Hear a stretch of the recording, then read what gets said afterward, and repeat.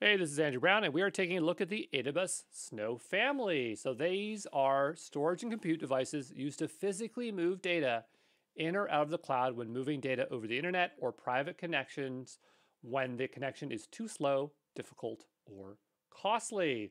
Let's take a look first at Snow Cone. So there it is. Then we have Snow Edge, and then we have Snowmobile. So those are our three sizes. There used to be one called just Snowball, but they retired that, and so now we just have Snowball Edge. And we'll talk about each of these individually and their specs, but let's just take a quick look at the shape they come in. So Snowcone comes in two sizes. We have an 8 terabyte of storage, which has hard disk drives, and then we have a 14 terabyte of storage with solid state drives. Then you have Snowball Edge, generally comes in two types.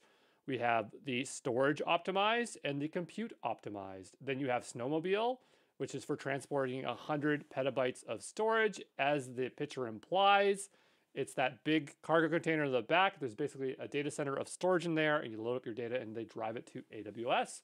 This data is delivered to Amazon S3. So there you go. We'll get into each of these services now, okay?